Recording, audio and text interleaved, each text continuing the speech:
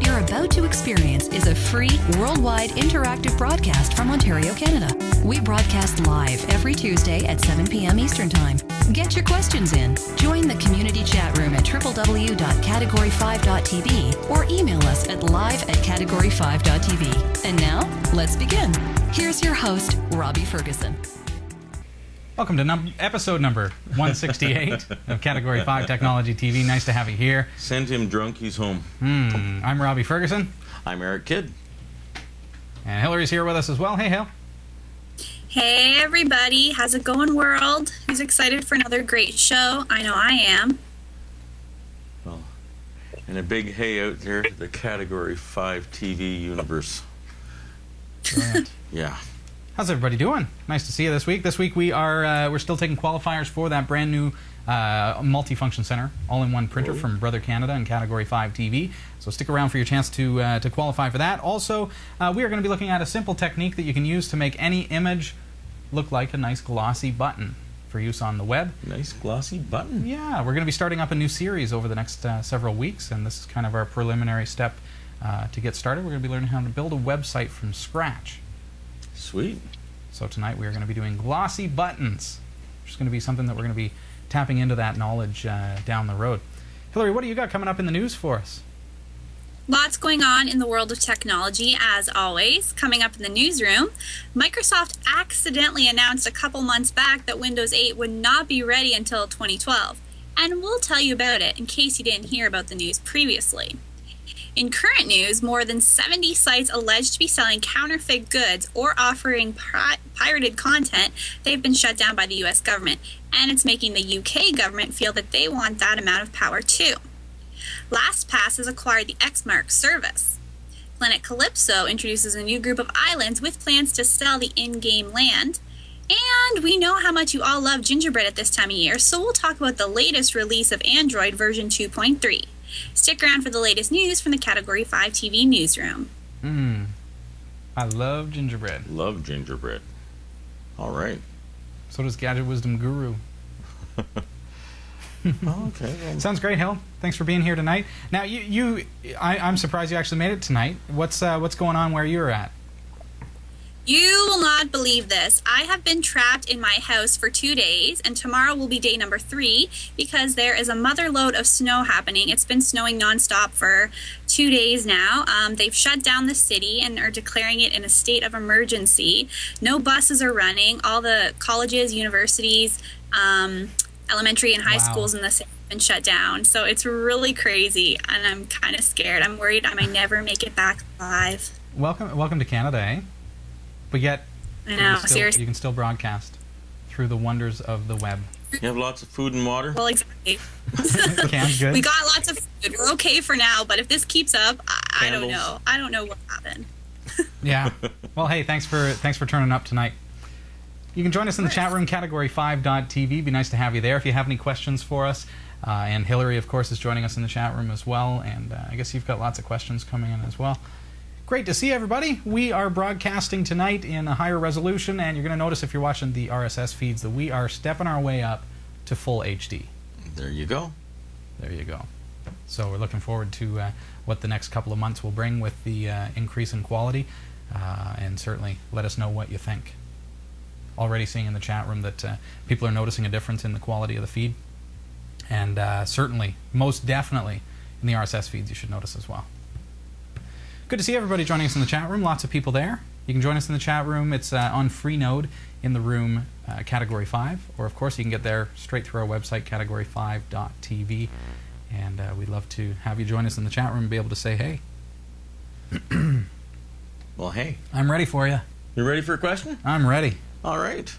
How much snow are we going to get? I shoveled once already today, and I've got this much in my driveway again. Yeah. And put that much on top of my car again. That's the thing, eh? Yeah. It's unreal. What the heck? Whatever. Okay. It's Canada. Welcome. Canada, eh? Okay, this is from John. And this came in via email. Hiya.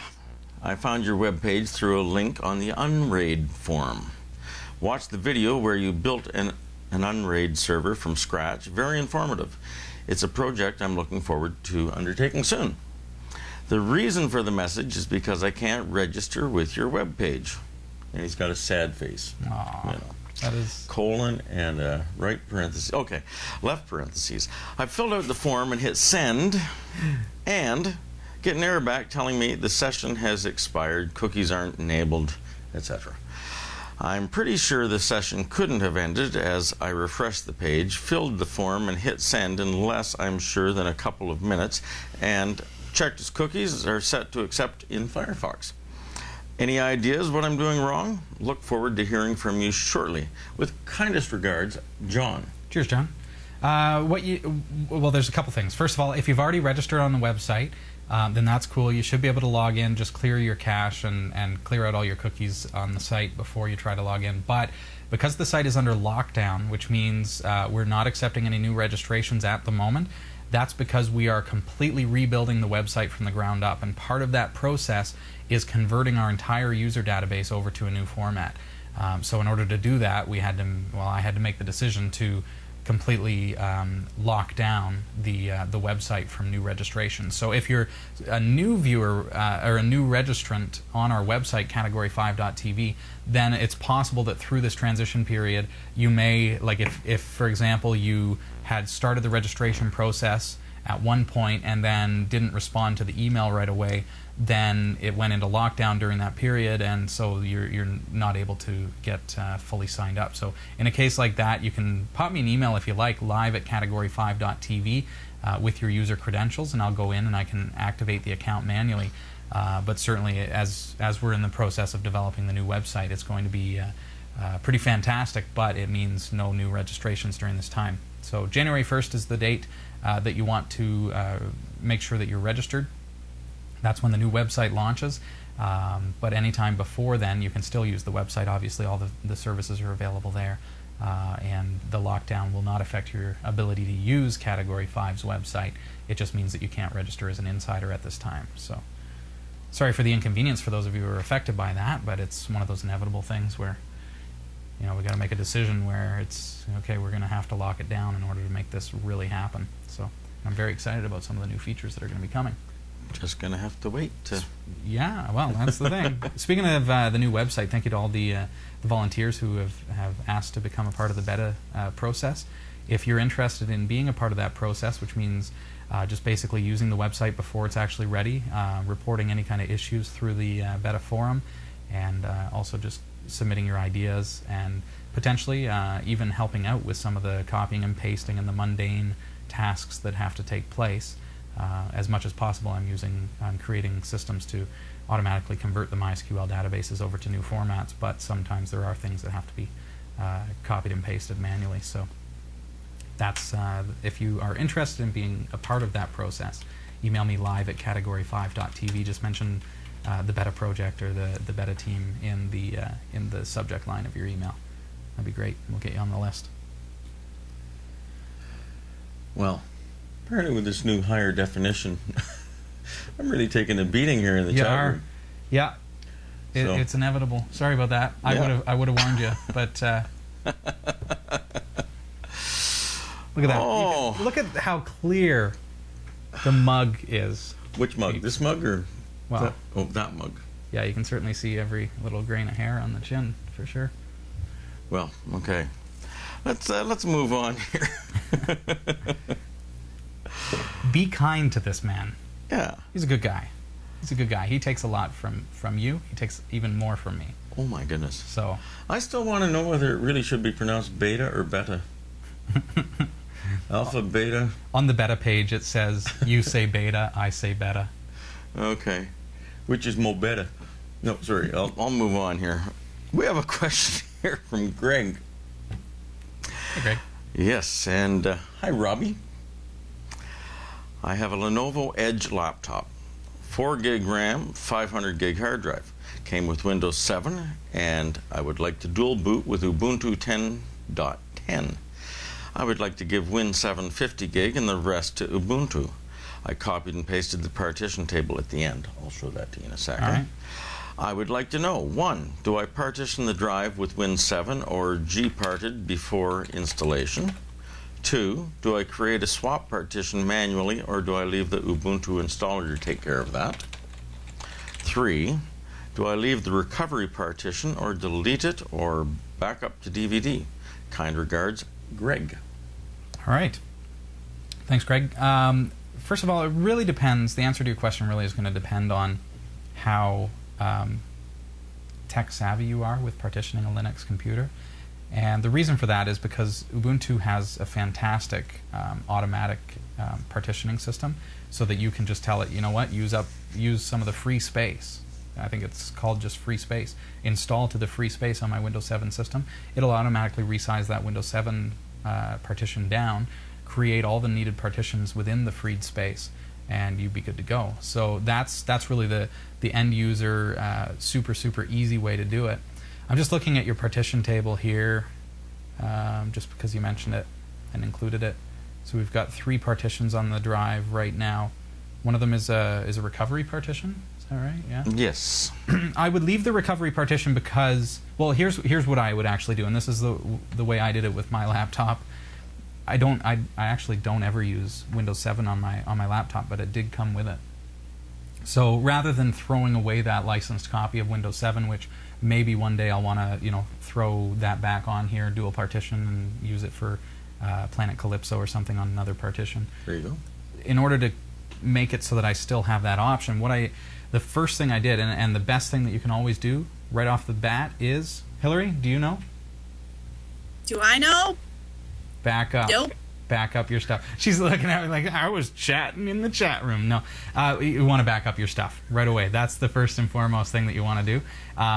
And in a case where you've got your Windows 7 partition set up and it's working and everything, I would say do a clone of that hard drive. Make an image of that hard drive using something like Clonezilla, where it's a free download. You can download it. You can create an image of that entire partition, and then you can mess around with it and recreate the partition table if you ever need to, if you ever want to revert back in time, kind of thing. So by creating a Clonezilla image of the existing Windows 7 system, you've got your recovery partition, you've got your Windows 7 partition, all that stuff is now built into that cloned image. Then boot up from your Ubuntu CD and let it do the partitioning itself, unless you feel confident in doing the partition table yourself. I would say let Linux take care of it for you if you're reasonably novice as far as doing that kind of thing, because you can break your ability to boot, so always do have a backup. But essentially it makes it so easy that I don't think you'll have any trouble. But having that image is a really great fail-safe, because worst case scenario, if everything breaks, or down the road, if you decide, you know what, one of the problems that you can run into in a dual boot environment is that Windows will degrade just like it normally would. Eventually it's going to get viruses, eventually it's going to have issues that are going to make you want to reinstall Windows. Whereas at that same time, your Linux partition may be working just fine, so you don't really want to have to go through a whole process of wiping out everything. So creating those images, you could revert back to previous points. So, but definitely have an image, then let Ubuntu do the partitioning for you, first time at least. Down the road, if you want to try it yourself, then I would give it a go. Sounds like good advice. Does that answer the question? There were 3 points there. Do you let Windows 7 do it or gparted? I would just do it through the CD, through Ubuntu. Do you create the swap partition again? Yeah, just let it automatically do it. Unless you feel confident enough, you can. I did mine manually, but that's because I wanted control over how much space was allocated, like specifically. These days, though, and with a larger hard drive, it's not that big of a deal to make it exact, right? So, cool. All right. I hope that helps, Greg. Thanks for your question. This is Category 5 Technology TV. You'll find us online at www.category5.tv. Nice to have you here tonight. And if you'd like to email Eric, it's live@category5.tv to get your questions in, or of course in the chat room right off of our website, category5.tv on Freenode. Cool. All right. All right. Well, sounds like a little easier question. Hey, Robbie. When you get around to it, could you update the portable MP4 and DivX feeds for last week's show? I gotta ask. Thanks, I gotta Dave. ask. Is anyone else thinking this? How's your eyesight tonight? Do you notice this? I don't What? know. What? You read What? every time you read an email, you're like, Okay, well... all right, I see an email here from Greg. The reading glasses are a little smudgy. It's starting to get inside my personal bubble there every time you read an email, you know? The camera guy told me to move in. Oh, boy. Okay. Notice he averted the I question. cannot work under these conditions. But there is candy. You like a candy, Hillary? There is candy. Oh, you No. got to warn me. Oh, would you I like love a a candy, candy. Hillary? Okay. Oh, The gum? it's very Like a festive. He's got Gum or lollipops and something. stuff. Yeah, Our Very Christmas festive. candy stash. very festive. There we go. So you're not answering that question, are you? What's that? The one from our friend David Masters. Hey, Dave. Says, "Hey, Robbie, when you get around to it, should I move in this way? Do. Could you update the portable Try to stay on the MP4 frame, and..." you know? Now he's talking while I'm talking. I cannot work under these conditions, Hillary. Well, maybe I can. Maybe if I get a raise. No. So, when you get around to it, could you update the portable MP4 and DivX feeds for last week's show? Thanks, Dave. What was it that you called last week's show? Do you remember? I thought that was brilliant. Eric's little nickname for our thrown together show when after the Oh, baby was I do born. not remember what I You don't called remember what you called it? I don't remember. The Seinfeld episode. Oh, yes. It was kind of like, yeah, it didn't really have a... There was no real set plot. direction. There was no set plot. It was kind of like, yeah. It had a couple of humorous moments, but really at the end of it, you're just like, what did I just do for an hour? So that's what you're missing there, Dave. What's going to happen with the MP4 and DIVX feed, and the reason that last week's was not a priority is last week was just after the baby was born, and it was a very different out-of-format show. But a lot of fun, granted. I'll say you got to see it. Come on, did we have too much fun, Dave? We always have fun. So the MP4 and DIVX feeds will be up to date. I'll do that for you. In the meantime, I would love to get an idea of how many people are actually using the DIVX as well as the MP4 feed actively and rely on those, because we do have the H.264 feed, which is the highest quality feed, and you're going to get the full resolution, high quality video through the H.264. DIVX and MP4. MP4 is still based on that old 320 by 240 spec, so it's it's much lower quality than the main feed, but the file size is still about the same. So as we build the new website, we need to get a feel for whether or not, Dave, the MP4 feed is still advantageous to keep that going. Because of the fact that it is such lower quality. Some people may have devices that rely on it, though, so that's why I'd like to know. So if you could let me know about that. And the DIVX, I can understand that it's helpful to have DIVX video, so that will continue. So we'll get that up to date for you for sure. Evermind mentioning that they usually get the MP4, but I'd love to know if that's just because you subscribed to it 2 years ago and it's just the one that you've had downloading all this time, because understanding that that file is 200 to 300 megabytes and is only 320 by 240 maximum resolution, whereas you can get the 480p and now the 720p feed that is about the same size as far as the file download is, but you're going to get that from the H.264 feed. So hope that kind of clarifies where things are going with that. But it just is like, if you're going to download a 200 to 300 meg file, it might as well be super high quality as opposed to the old format. Okay. That's my wondering. But we've kept that going over the years, and I can certainly continue to do so if people are actively using it for a purpose, if there's a reason that you require that over the H.264. So let me know. Live at Category5.tv. Evermind's going to give the H.264 files a try and let us know if it's going to work on their media center. Jot says I touched it, I eat it, but it's wrapped in plastic, Jot. You're easily distracted. Well, he's giving me a... Put a bowl of candy in front of him. Nanodots and candy. Anything that's small and can be played with. I mean, you've got a mic on, and you're sitting here and... Well, that was for Jot. I wanted him to hear it really was in plastic.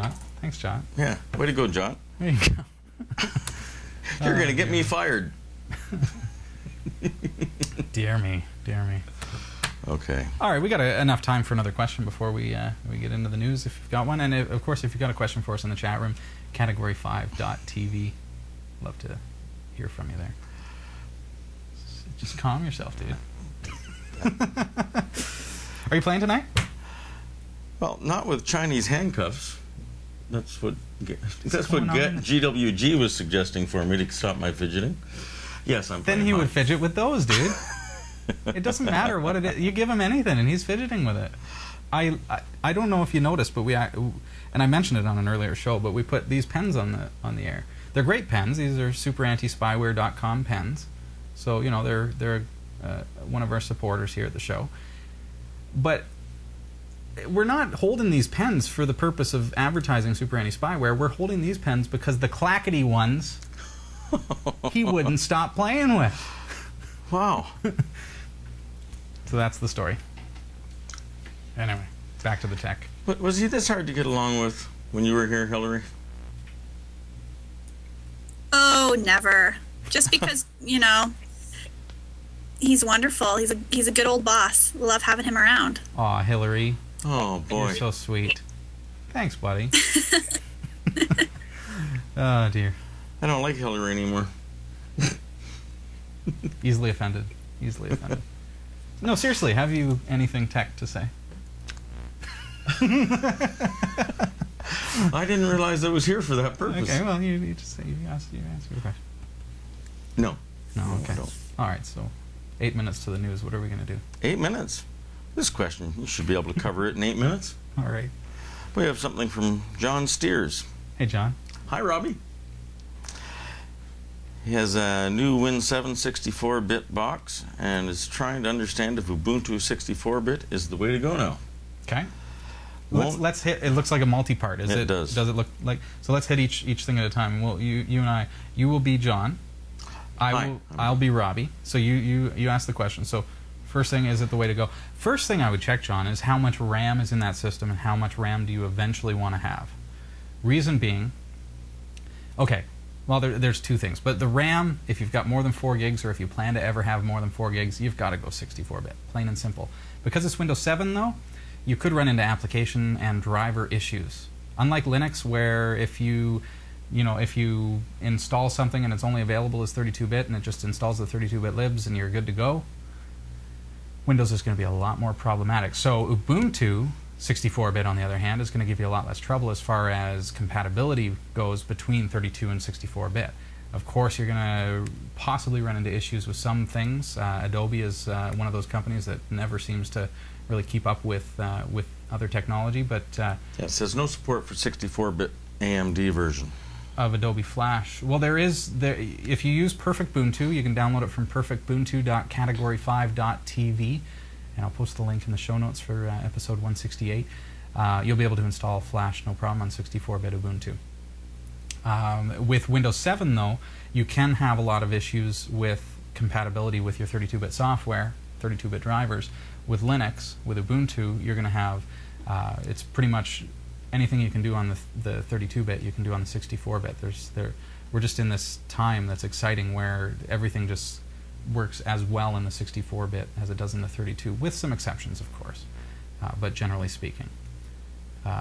So I would say definitely if you're gonna eventually go more than 4 gigs of RAM, I would absolutely go with 64-bit.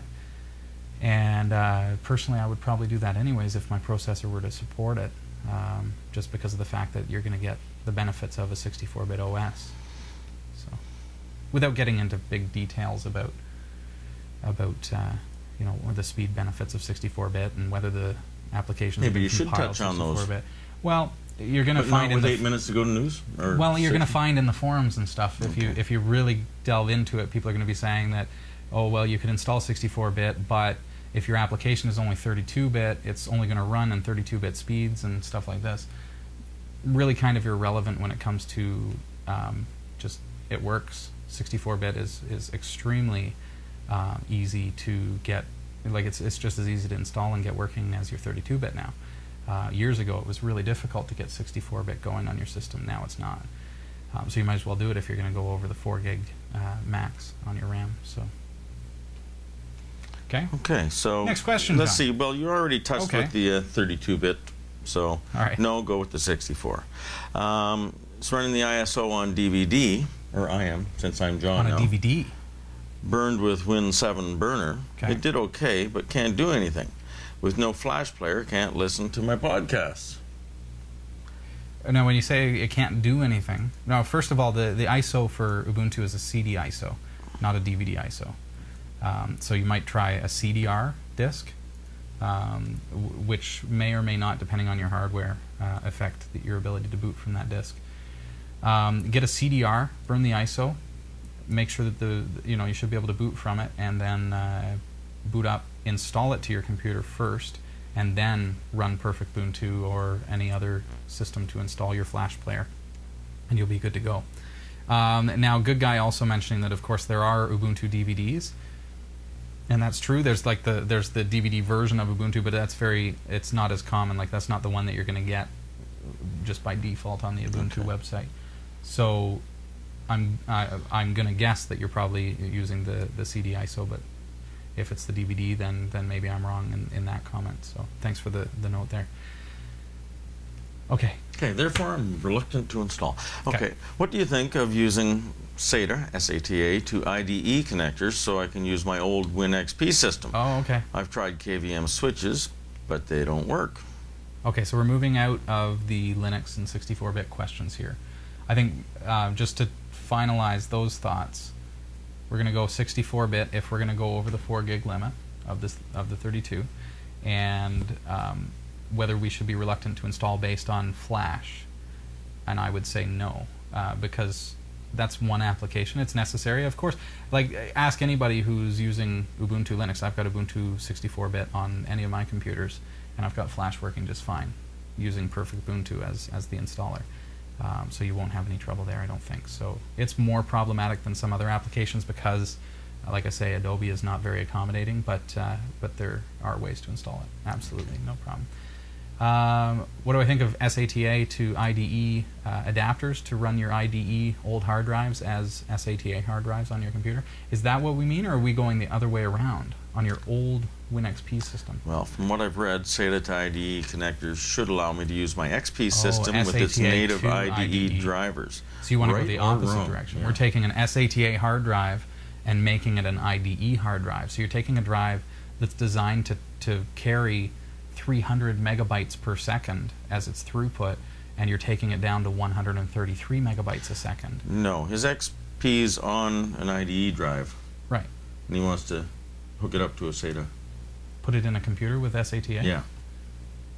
So the opposite would be true then. But you'd be taking a drive that is 166 megabytes a second, its bus speed, and running it through a computer that's designed to take 300 megabytes per second, possibly 6 if it's SATA 3. Right. So in that case, you won't be getting the performance. Either way, whichever way is true, you're not going to get the performance of a true SATA hard drive, plain and simple. Those adapters are excellent for, like I would use them if I have an old IDE hard drive and I need to transfer the data onto my Unraid server, for example, move it onto another device. Whether you'd want to use that as your system hard drive or not, using an adapter, it's going to degrade your performance, cut your speed of your hard drive in more than half of what it would be. I'm just wondering if maybe, and I could be wrong, sure, that John wants to maybe be able to run a third system. He's got the Win7 third computer. He's got, but all right, not the same computer. Just maybe a triple boot, perhaps. Oh, on I could be wrong, drives. but that's. But I'm thinking he wants still to have his XP configuration. Windows XP on that old hard drive. Yeah, use the old hard drive. Oh, okay. So same thing still goes. But XP, you're asking about using an adapter, so I have to assume that the XP drive is coming out of another computer, and you can't take a Windows XP drive and move it from one computer to the other because it's just all your drivers are going to be. It's going to blue screen as soon as you turn it on. You can do what's called a repair install, but at that point you might as well have just reinstalled it on another hard drive that actually uses the proper bus, SATA. So I would probably stay away from that, to be honest with you. If you want to have XP as a triple boot system, throw it on another partition, or install another hard drive that's SATA and just do a clean install of a nice clean Windows XP installation. Ah, you could run terabytes. Boot it. Boot it NG for triple booting. Another one, another bootloader that's easy for. This is kind of getting away from that stuff, but something you might want to look at is. Oh, now I'm going to forget the name.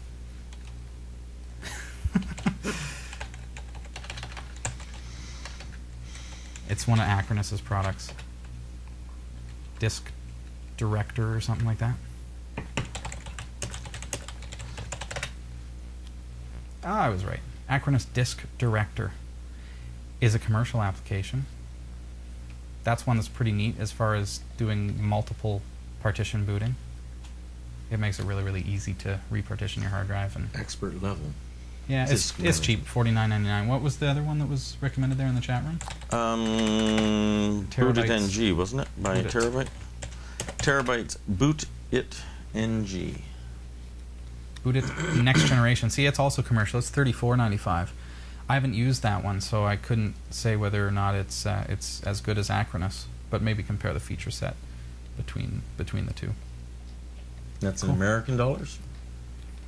It's all relative. That's pretty now. close if you're in Canada, isn't it? Yeah, it's not like a year ago when it made a difference. Okay, I hope that helps. Did we cover everything for John? I think it was John, right? Yeah. Yeah, John in Dallas. Hey, Dallas. All right, John. Let us know if I haven't been clear on something, or if you need any better explanations about any of that stuff.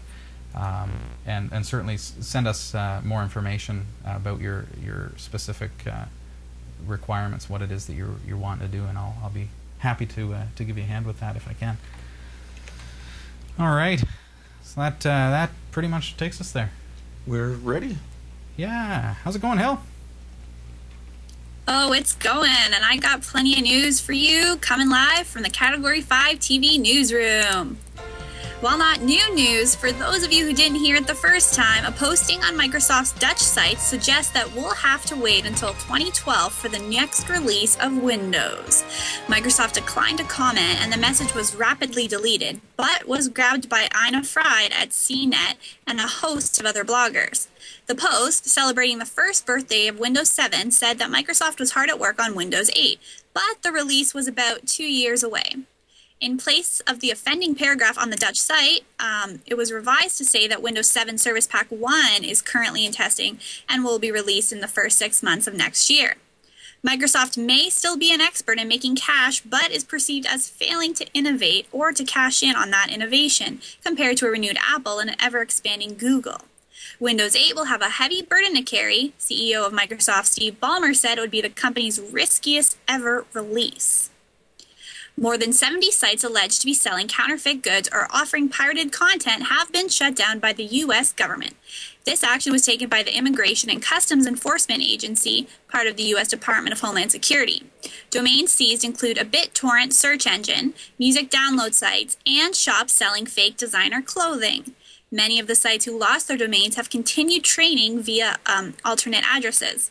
Anyone who tried to visit these seized pages was confronted by a screen saying that the domain had been taken over by ICE, which quoted U.S. laws on copyright infringement and trafficking counterfeit goods. The action comes at the UK's Serious and Organised Crime Agency, and they seek similar powers over .uk domains, and it seems they're involved in criminal activity. LastPass, which is a cross-platform password manager, has acquired Xmarks and a cross-platform bookmark, tab, history, and password sync. Xmarks will join LastPass's freemium model.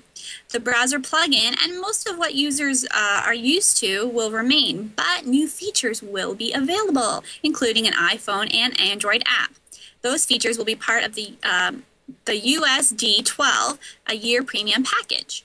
You can get both LastPass and Xmarks Premium bundled together for $20 US. Ha!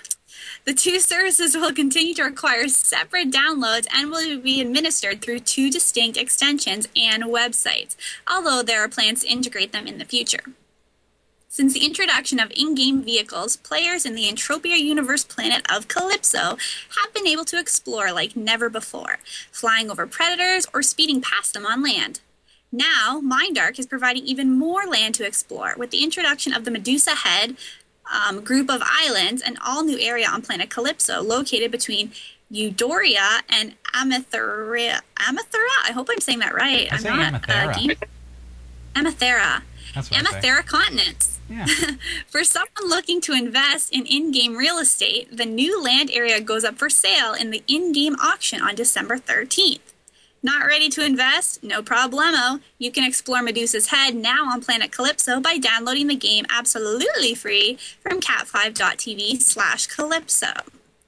Yesterday, Google released a software development kit for Android 2.3 known as Gingerbread. How appropriate for the holiday season. Google also announced their latest developer phone, the Samsung Nexus S, which will launch with Gingerbread installed on it. Gingerbread will feature user interface refinements, improved power management, and integrated internet SIP calling. The software development kit adds enhancements for game development and multimedia. Get these full stories at category5.tv/newsroom. The Category5.tv newsroom is researched by Roy W. Nash with contributions from Gadget Wisdom Guru, Becca Ferguson, and our community of viewers. If you have a story you think is worthy of on-air mention, email us at newsroom@category5.tv. For the Category5.tv newsroom, I'm Hillary Rumble. Category 5 TV is brought to you in part by Planet Calypso. This massive multiplayer online game is available as a free download from cat5.tv/calypso. Now, once you've got it downloaded and installed on your Windows computer, make sure you say hi. And there's something for everyone here on Planet Calypso, from hunting to mining, crafting, and just plain socializing and having fun with your friends. You can download it for free at cat5.tv/calypso. If you're a Linux user like myself, of course, this makes it worth the dual boot. cat5.tv/calypso. I'll see you on Planet Calypso.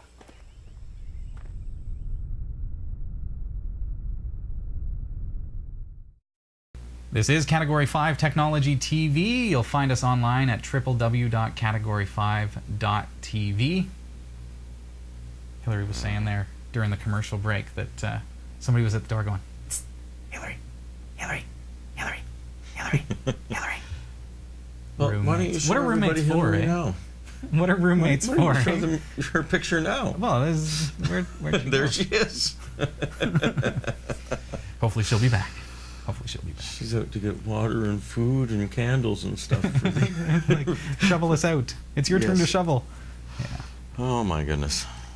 All right, so in a couple of minutes we are going to be looking at how to create some buttons for our upcoming website. So you want to stick around for that. We're going to be using free software, the GIMP GNU Image Manipulation Program. So stick around. In the meantime, here to answer your questions, you can pop me an email live at category5.tv. Or, of course, you can also join us in the chat room at www.category5.tv. Well, there you go. Right. All right. All right. Well, this is ready for some more questions. Absolutely.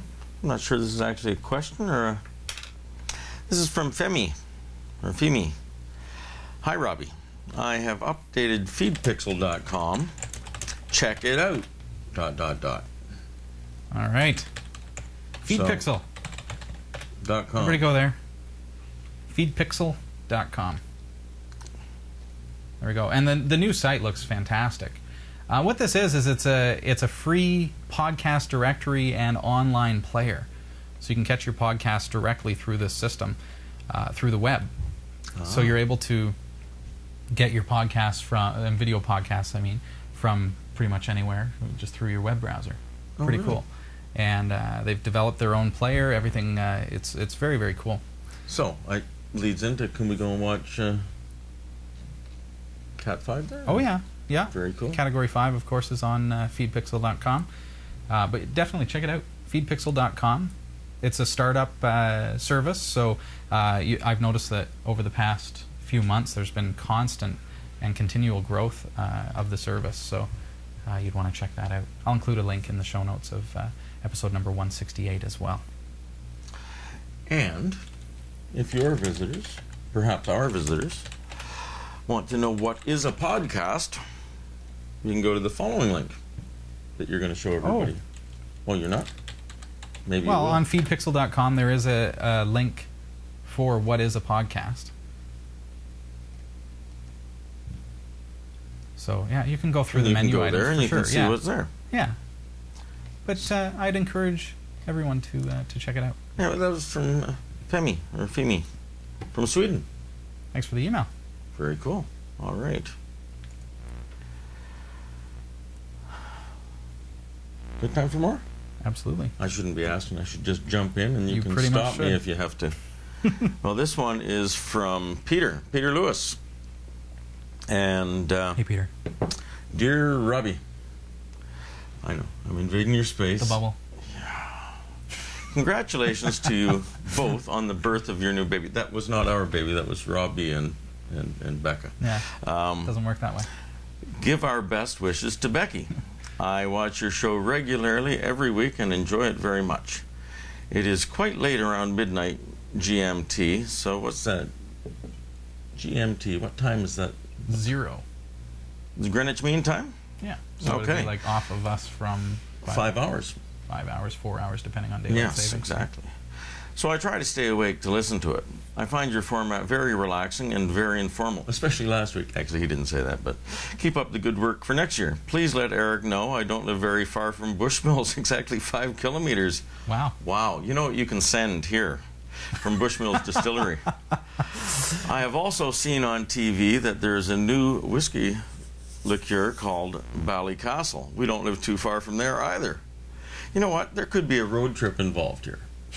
Do you have a guest room? Because Eric is having some ideas here. We don't live too far. Okay. It may not be our Ballycastle, which in Ireland and part of UK, as I know there is one in the Republic of Ireland as well. At the moment, we have had some quite heavy snow with icy conditions. Yeah, us too. However, it is not as bad or as cold as you get in Canada. Regards to all, best wishes for Happy Christmas and New Year 2011. P.S. lives in a small village called Dervach, which is between Ballycastle and Bushmills. It can be found in Google Maps. Well, Peter, I will be Google mapping that location. Very cool. So, Like, honestly, no offense or anything, but Dervach sounds very Klingonish to me. Is it just me? oh, sorry. Well, that's No, Vulcan. That's a Vulcan, yeah. Sorry, Is Dervach a Klingon word? Like, why does that seem? just sounds that way. Gadget Wisdom Guru can let me know. I don't know. I like the idea of Dervach. Definitely. Sounds like a great place. It does indeed. Oh, you want more? Okay, well, there is more. Well, I'm watching the chat room here. Lots of conversations going on. And of course, if you have any questions for me, mentioned in the chat room. Gadwill is saying that if they do have a guest room, hopefully they will include a dictionary that includes proper pronunciations. All right. Well, this is from Philip Anderson. Hey, Philip. Dear Category 5 and Robbie. Guess that makes Hillary and me Category 5. It does. And John and the rest of our research team. Mm-hmm. If anybody finds UAC annoying and they turn it off, then I would like to say do not turn it off because of that. There is a solution which I would like to share with you all. It's called UAC Trust Shortcut 1.0. Notice that the new version might soon be released, and the ITKnowledge24.com community, which has made this tool for Windows Vista and Windows 7 users. Please note, the update about a new version of ITKnowledge24.com's next UAC Trust Shortcut comes from their Twitter updates. Let's continue. The tool is very awesome and does the job. If you have any program which you trust and by default prompts with UAC dialog every time you want to run it, then use UAC Trust Shortcut 1.0 and make a new shortcut with assigned trust, that was in quotes, and you will never more experience UAC prompts for that shortcut. Also keep in mind to start the background service as a pop-up will notify at Windows startup. Very important to keep in mind. So you can download that from itknowledge24.com. Okay. And that's it. Have a nice time and have a nice day, Robbie. Bye. Philly or Philip. Haha.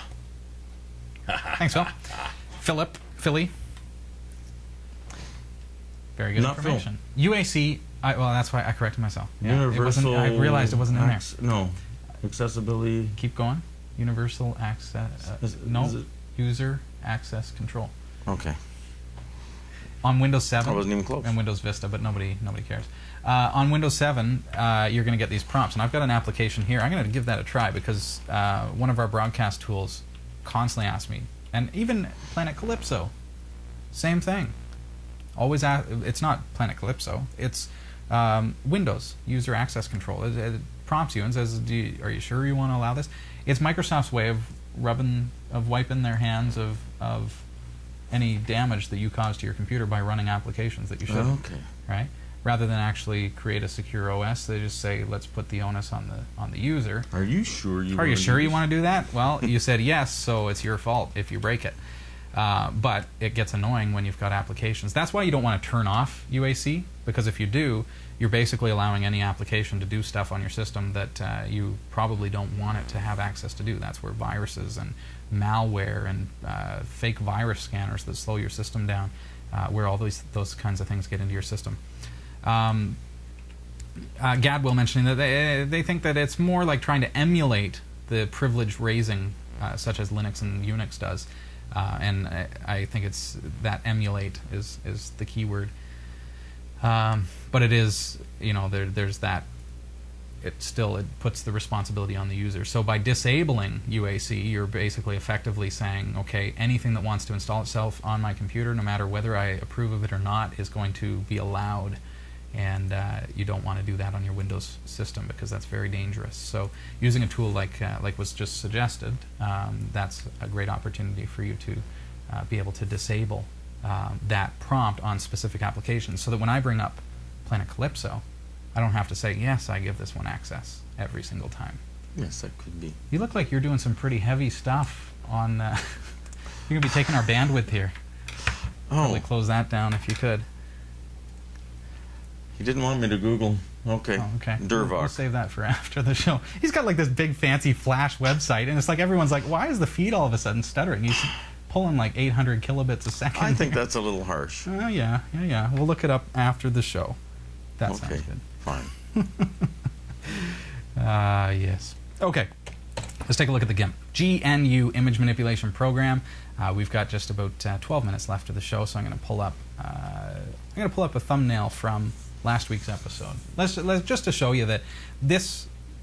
Well, I've mentioned it before. Anytime I do these basic photo manipulation techniques using free software in that series, I'm giving you knowledge of how to do certain things. I'm not saying this is exactly how you want to do it, or take this image and turn it into this. I'm basically arming you with some techniques and some abilities, so that when it comes down to actually doing something that you do need to do, you can say, oh yeah, I remember how to do this from such and such, whichever episode it was. So my hope is that something about that you'll learn along the way is going to be useful for you. And if you follow along, if you give these things a try, then the skills that you're going to gain from it is going to be very helpful, I'm sure. So let's pick a thumbnail here. I've got a handful of pictures from last week's episode. Every week we get a folder spewed out of images from our broadcasting system. So I can just basically grab any one of these photos, open it up into the GIMP. There we go. Looks good.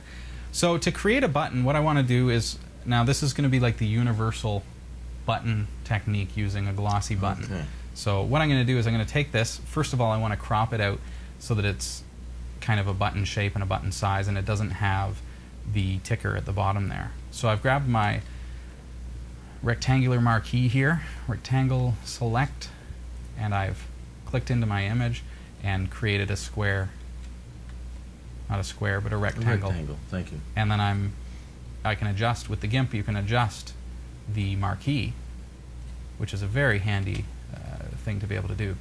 And now what I'm going to do is I'm going to right-click on that image, and I'm going to go Image, Crop to Selection. That's going to get rid of everything that's outside of that marquee. So now, as we look at that, that's what our image looks like. So that's lovely. Isn't that fantastic? First thing I want to do is I want to clean up the image. I'm going to duplicate the layer, make it look a little sharper. I'm right-clicking Filters. Everything is in right-clicks on the GIMP. I'm going to go Blur, Gaussian Blur, and I'm going to just give it that little subtle bit of a blur.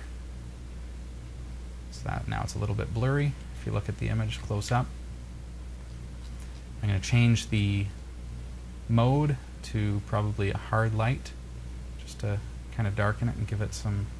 There's the original, there's hard light, kind of gives it more of a film look to it. Now I'm going to grab this tool up here, our Paths tool. Now you know me, Eric, that I don't work in vector at all. You're not the vector guy. I'm just not a vector guy because I never have been good at it. I'm not an artist, and so I don't really do any of that kind of stuff. He's an artist. But I will use the Path tool to do this. I've single-clicked one area. I'm going to go about halfway through the image, okay? And notice a little bit of an angle. And now I'm going to click outside of the image here and hold and drag. And see what I'm getting there? So you can get these kind of effects, right? And you can change your curve, and you get this beautiful, nice curve. And you can move it around. And then you can complete the curve by going around the outside. And then once you've got everything there, I can hit Enter, and it creates this marquee inside of that area. So now if I right-click and go Layer, New Layer, and just a transparent layer, and I right-click again and I go Edit, Fill with anything that's black, you'll see that now if I get rid of the marquee, it's got this black area there. Okay. So now I'm going to use because I filled that black, I'm going to turn on my layer lock here, the alpha lock, okay, on that layer, and I'm going to change my colors to like a gray. I've done this by clicking on my color here, and the other one can be white as it is. And I'm going to grab my gradient tool. Where are you? I don't know if do they call it a blend tool? Yeah, it is. They call it a blend tool in the GIMP. So now I'm going to highlight there and see what I can do. I'm only filling that curve that I created. Okay? Now if I change the opacity of that layer, bring it down, you'll see what it ends up looking like is that little bit of a gloss. See that? Very cool.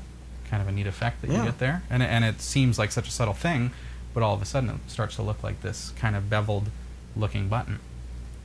Next step is I'm going to hit my square marquee. And again, because we're working in layers, remember you can always turn off that layer if you're not happy with it and start again. Just create a new layer and go again. But I think that looks fine. I got a nice looking curve there. But you can experiment. So now I've got my marquee here again, square. I'm going to click anywhere and go Control A. I've selected all. You'll see that the marquee is going around the entire image. Okay, I'm going to right click. Actually, I'll zoom in a little bit so you can see. I'm going to right click with everything selected. I'm going to go Select, Shrink. I'm going to select how many pixels of a border do I want. I'm going to say, I don't know, for an image of this size, let's say 10. So now you'll see what that did is because it shrunk my selection, it's actually brought that in 10 pixels from each edge. So it's got a perfect border. I'm going to right click and go Select, Invert, and now it's just the border that's selected. Okay? So now I'm going to create another new layer. This is going to be my border, which is going to end up looking like a bevel, and I'm going to create a transparent layer. I'm going to fill that with white, which is my background color. So now I've got this white border around the entire image. So if I turn everything else off, you can see that's the border. Okay. So now to give it that beveled look, you know what we need to do is we need to create like a shadow on the lower portion of that. So what I'm going to do is I'm going to grab this marquee tool up here that looks like a lasso. Okay, it's called Free Select in the GIMP. Sometimes my zoom throws me across the screen. Sorry about that. So now I'm going to go over here to the top right corner, and I'm going to click as close to the point as I can. There goes my zoom acting silly again. Ooh. Okay, I'm going to try again. Click. And then see how I've got the line? That's my marquee. That's where it's going to put my marquee. I'm going to put that so that it's a straight line from corner to corner. See that? Okay. I'm going to take it down to this corner. And I'm going to click. And then I'm going to take it right into the corner so that it's a nice perfect corner. Now I'm going to go all the way around the image. So now what is selected is half, exactly half of that border. So now again, we're going to have to turn on our lock transparency because we only want to fill that one part. And we're going to use that gray that I've got in my foreground. I'm going to go Edit, Fill with Foreground Color. And now you'll see that that portion within the marquee is a darker gray because I've got locked my transparent. If that was turned off, this is what would happen if I filled it. Let's see here.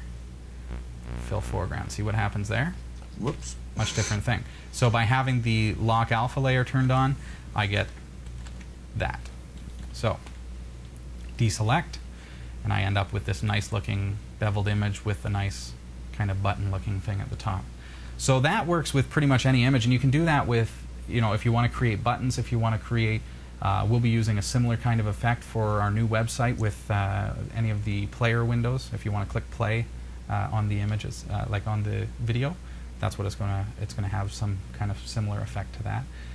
So that's a very basic and yet kind of funky effect. Yeah, very nice. And I'll call that the gloss buttons from basic photo manipulation using free software. That's GNU Image Manipulation Program, available for free download for Windows, Mac, and Linux at gimp.org. And we'll, of course, have links in the show notes for episode number 168. Great little program. Actually, there's some really little is. differences between the Windows version and the Are there? Linux Yeah, version, there certainly are. They're both very similar and do a great job. And sometimes I get, because I use both Photoshop and the GIMP, depending on the application. So that's why sometimes I forget that you know, what the tools are called or whatever. But we get the Right. impression, right? So, but that said, because I'm so versed in both Photoshop and the GIMP, I can see where we can do these things in either Photoshop or GIMP. So we don't need to spend $1,000 to do this kind of an effect. So that's a nice thing. Excellent. For sure. Yeah, we're just about out of time. No way. Yeah, No are way. you tweeting? Well, I You just got Twitter up and everything. Well, yeah, but I didn't want to use up all your bandwidth tweeting. Well, you won't do it using Twitter. You might do it looking at a website that's streaming videos and. It was. Gee whiz. It's bad attitude. Totally. I was just checking out some suggestions from our friend Peter Lewis, but Yeah. I'll have to check that out another time. With all the changes that we're making to the show over the next month or so, with the quality, we're going to be upgrading our software. We're going to Wirecast 4, and we're going to be reviewing that software very, very soon. Very excited, but I would ask that, hey, pop me an email, pop me a viewer testimonial. Let me know what you think of the quality of the show, if something has changed, if things are working better or worse for you. We want to hear about it. This is your show, and we'd love to, we want to make this as good as we can for you. And certainly, that said, get your questions in. The way that you can control the content of the show, if you're watching this and you're saying, oh, this is way over my head, or this is really, this is way below me, or whatever, that's how you control the show, is get your questions in. Pop me an email, live@category5.tv, and you will have control over the content. Does everything look 3D to you right now? It does. Sorry, never mind. That's his random 2 cents. Are we having fun yet? This is wild. Good times? Good times. Good times. All right. That's it. That's all right. That's all the time we have. Here, Hey, we'll see you next Tuesday night. Nice to have you here tonight, and do pop me an email. Again, live@category5.tv. Pop us a viewer testimonial at category5.tv. Click on Interact, submit a testimonial, and don't forget we have that printer to give away. It's a multifunction center from Brother Canada, and you'll find out how you can qualify by clicking on the Interact menu at category5.tv. You'll be able to follow the links and check out the printer as well. So do that this week, and we'll talk to you again next Tuesday night for episode number 169. All right. Good night, kids. Take care. Good night, Have a good Hillary. one. Good night, Robbie. See ya. See you. Bye-bye.